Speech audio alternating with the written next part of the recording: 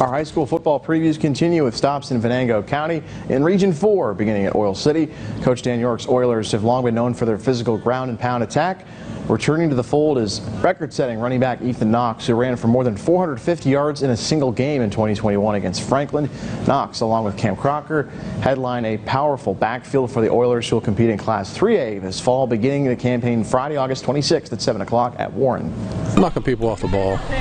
We knock them off the ball, we'll be all right.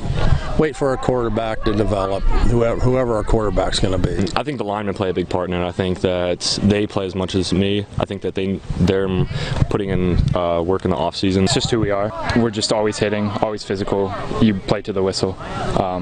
You always have to just punish the guy across from you. We take a bunch of pride. You know, if we can't run the football, then what are we doing? This is it's just how we play football. You know, we run the ball. You know, and if we can't do that, then pretty much can't play football.